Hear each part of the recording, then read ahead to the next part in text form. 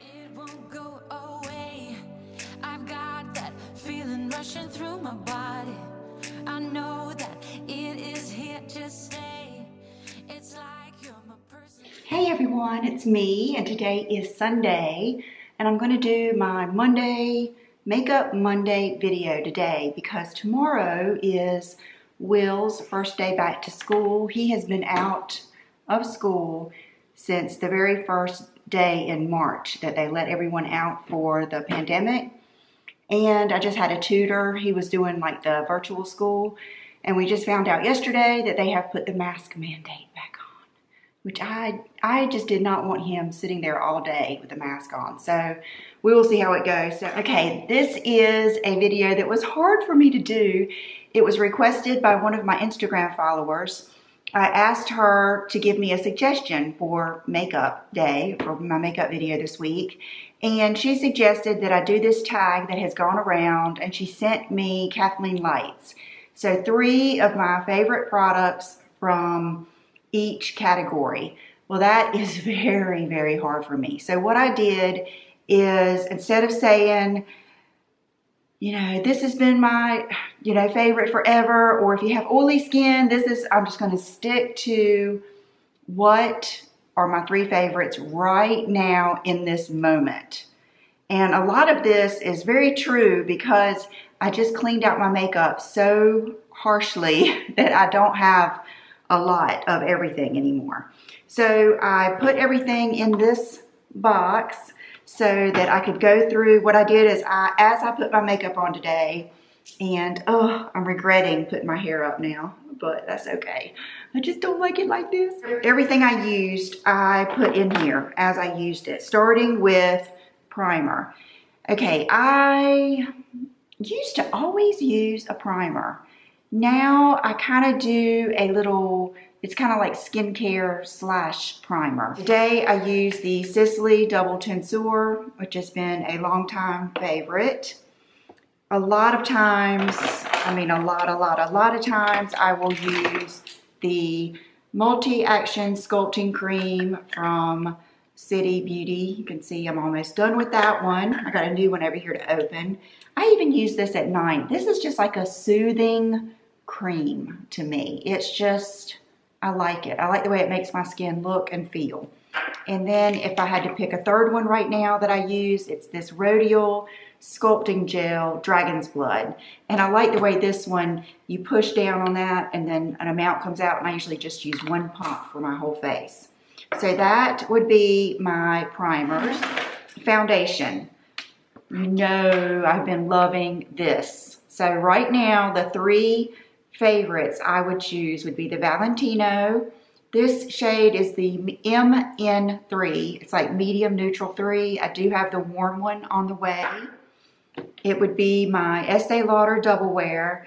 I just picked up a bottle. I didn't pick out the color, but Tawny or Desert Beige are the ones that I would use right now. This is the Honey Bronze, which is the one I use when I'm at my darkest. And then this foundation, which is the YSL All Hours 24-hour. And maybe that's why I'm not as concerned with a primer, because I like long wear foundations. Isn't it funny how this just happens and you figure out things? So this is the BD45. I can do BD35 mixed with B50. I've done a lot of different combinations, but BD45, if I had to use one, that would be it. Okay, after that, I usually would set my makeup. So I thought of loose powders. And the 3 that I still have and love, first of all, would be this new one from Laura Mercier, which is the Honey Star.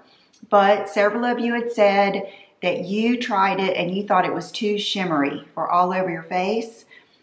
I would say just use like 2 to 3 dots. Don't like I was storing this upside down so I could read the bottom, because that's how I do a lot of my other ones. But I noticed that it was putting too much in my lid, so I quit doing that. And I just turn it over. It gets a few dots in the lid, and then I use that on the tops of my cheeks, and then I go ahead and do it all over. But here again, I'm using the long wear foundations that usually have powder in them and dry fast. So, but that is definitely one of my favorites. Then Laura Mercier, just good old translucent. I will always have this, always. And then remember when I told you that when I was watching Hung Van Gogh do the 90s tutorial, he went to use that Chanel loose powder, and I thought to myself, I just gave that away. I didn't. I had saved both colors. I have the 30 and the 20, I think. Okay, now that's the bronzing cream. Okay, this is it. Yeah, this is the 40. Now I have 30 and 40. This one is a little bit more tan. I used it today a little bit all over, but not very much. But the fact that I still have those powders means that I really like them. I really probably don't need this 40. I probably could really do the 30. Matter of fact, this 40 will probably be out of here. Then we go to bronzer. You're not gonna be surprised. I love this bronzer so much. It's the new Les Beiges Cream Healthy Glow Bronzing Cream in deep bronze. And I just feel like this has changed my whole makeup game and my look. I can just get much more of a warm face. I don't know, I just love it. I haven't even experimented with like any different brushes or anything. I use the IT brush with it, but every day I have used this, I have loved my makeup. It's been more of a healthy, natural, just glowy makeup. I love it, love it, love it, love it. Then the other bronzers, I have been using the Physicians Formula in Deep, I think is what it is. Yeah, Deep Bronzer. It's just a beautiful color and the smell is so good. But you can see how much I've used there. I love it. Oh, it smells so good. And then this was a toss-up. I could not decide between the Buxom Backyard Bronze or the Hoola. But I think, you know, like if I had to just pick three, I think I would pick Hoola, because what I do like about Hoola is when I'm not really trying to look bronzy and I just want to contour, Hoola is perfect for that. And it's really good on your lids too, like for an eyeshadow. So that is my 3 bronzers. Okay, blush. That's a tough one because blushes kind of go in and out with me. Sometimes I want a real blushy look, sometimes I don't. Right now, I'm kind of into a blushy look. So I have been loving this Mario Creamy Peach. I ordered at least one more of these. I have, for a couple of years now, loved all of the Wanderlust Buxom blushes. And this one I think is Ibiza, yeah. This one, I think Ibiza would be my main go-to if I had to pick one. But I think I have them all, and I still have them. They made it through my brutal cut. And then today I had to choose a Chanel blush because I just love these. Now, when I went to choose which one, that would be tough. But today I have on the Rose Initial. I think that's like a good pinky blush. It's very kind of neutral, not too blue, not too warm, not too bright, not too red. And so I use that today. And I just, Rose Bronze, Tempting Beige. I mean, there's so many good ones. So that's just kind of up to you. But I just love those blushes. They always look good. They smell good. They make you feel good. You guys know I've loved for years and years and years the Laura Mercier Buff. That's such a good one.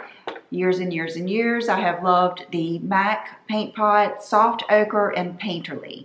If you want more of a neutrally pink tone, Painterly.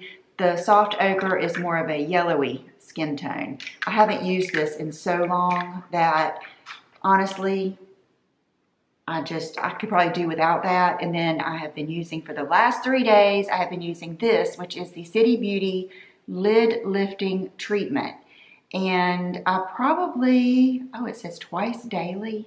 Okay, I haven't been using it twice daily. I have literally just been using this as a lid primer, and I love it. Eyebrows. If I picked three things, it would be the Anastasia brow powder in medium brown. That's what I have on today.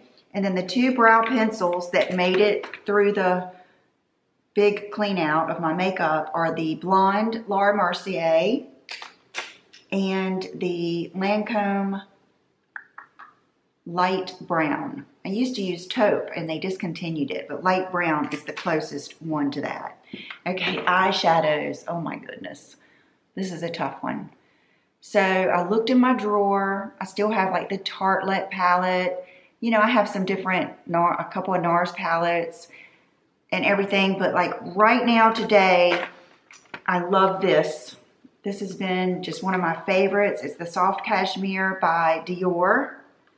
And then this Tom Ford Mink Mirage. Just, I guess I was thinking too, if I had to just pick three, you know. And then this palette is so pretty. I need to use it more. The cats are playing. But it's the Vive palette. And it just has the most beautiful colors in it. That's what I have on today. And there is this color. I think that color just makes the palette. And then those two colors are really nice. It's just kind of like a one and done palette because I start off with that buff, then I go into Delicious, then I do those two, and then after I do my liner, I do that. And I've used that black. It's really good. This is just a really good palette. I thought about the Natasha Denona Glam palette. If I had to pick one more, it would be that, probably. Or Going Coconuts by ColourPop, but I'll just leave it at these three. Okay, I forgot to tell you, brow gel. Okay, today I used the Brow Freeze by Anastasia. I tried to zoom in a little bit closer today. I really love this. If you want some really precise brows that are just, they feel just, I don't know, slick back, almost like lamination, this is it. But I'm not always patient enough to do that, and I don't always do that. And the next is the Anastasia Clear Brow Gel. I've gone through many of these. Same thing with the 24-Hour Brow Setter by Benefit. So those are definitely some favorites. Okay, setting spray. I have one setting spray. I could have sworn that you know what? I think that I do have a MAC Fix Plus in the garage on another shelf thing that I've got to clean out. It's a hair shelf thing, and I will probably keep that. But my go-to is the Morphe spray. I spray real good, and then I stand in front of the like room area heater, the little space heater. Eyeliners. What I try to do is choose 3 pencils and 3 like wing pens. The Noir Intense from Lancome for the black, the Estee Lauder Double Wear Coffee in the brown. I also easily could choose the Onyx in the Estee Lauder. And then one of my favorite lower waterline colors, I have it on today, is the Urban Decay Bourbon. Gosh, that's such a good color. And then for wing liner, I like the black and the brown Benefit roller liner. I have on the brown today. And then I'm loving, this is a combination of both. This is that new Valentino that has the skinny pencil on one end and then the pen on the other. And I actually just ordered a Victoria Beckham kohl liner that I'll show you when it gets here.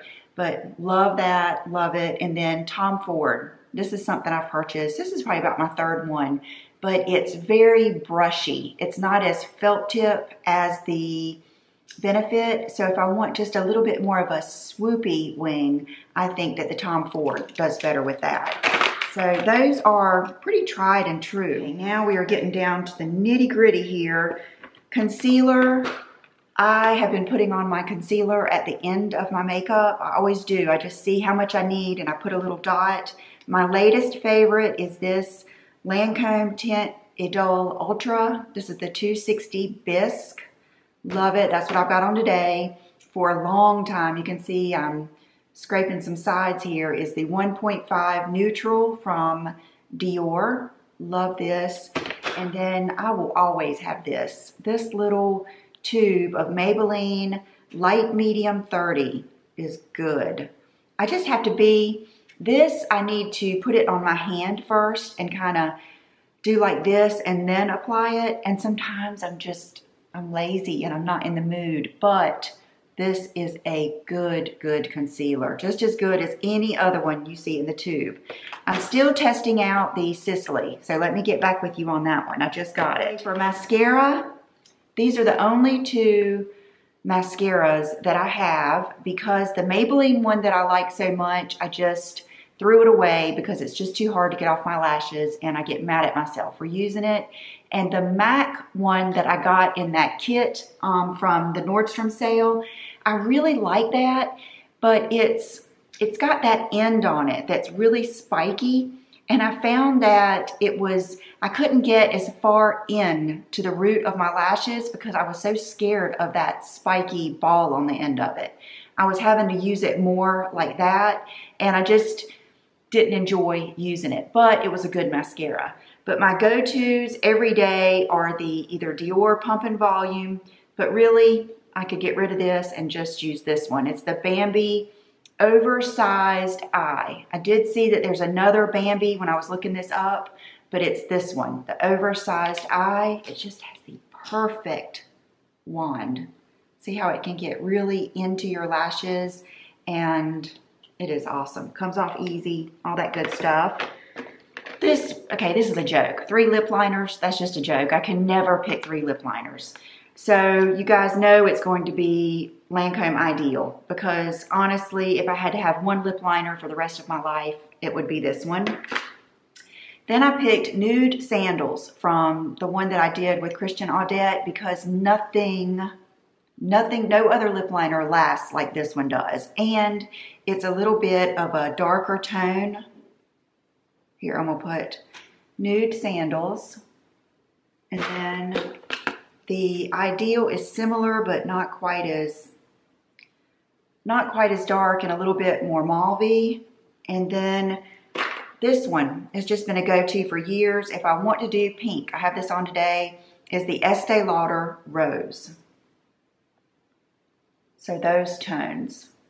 And they all last well, but the Audette lasts the most. Okay, for 3 lipsticks, this is funny too, because this goes, you know, it's gonna change. But right now today, of course, Shining Peach by L'Oreal. I never want to be without that lipstick. It is ridiculous the number of backups that I have, but I have learned to get over it, and I will just have to deal with it if they discontinue it, but I love that lipstick so much. And then I have really loved this Code 8. I can't remember the name of it right now. La Pisano, I think is what it's called. And it's just, you probably won't even think it's that special, but it just is good. It's just a good nude lip. It just is, the tone is perfect. It's all about the tone. And then this lipstick is just special. It is the Rouge Pure Couture number 59. It's the one that has like that little bit of like pearlescence or shimmer to it. And it just makes a really cool lip. And I would put it on, but I want to show you the glosses that I chose. Absolutely, you're going to know too right off the bat. Buxom Celeste, just I never want to be without it. It makes everything better. This is like if you were making a cake and you had all the dry ingredients and you needed a little bit of butter or cooking oil. Just pretend it had sparkles. And you put a little bit in there and it brought everything together and made the perfect cake.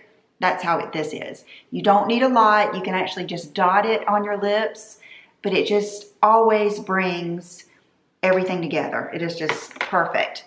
This is the Sun Diego by City Lips. It's just beautiful. It has like a pearlescence to it and it plumps.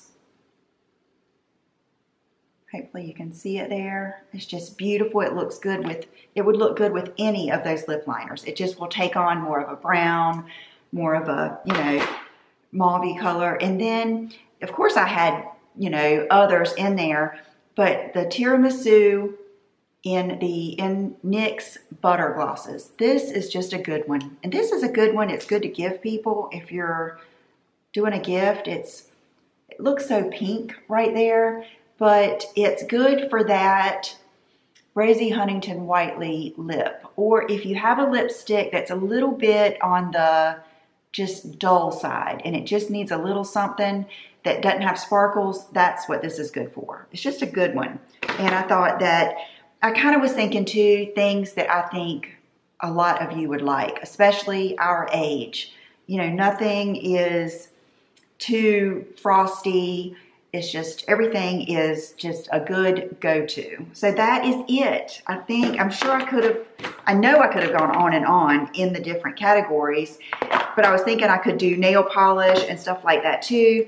If this video goes well, then I might do that. I might do like nail polish, hair, you know, some things like that. Jewelry and other basics. So I think that's it. And I am going to, I don't even know if I need to do a, okay, this is why they're my favorite lip liners.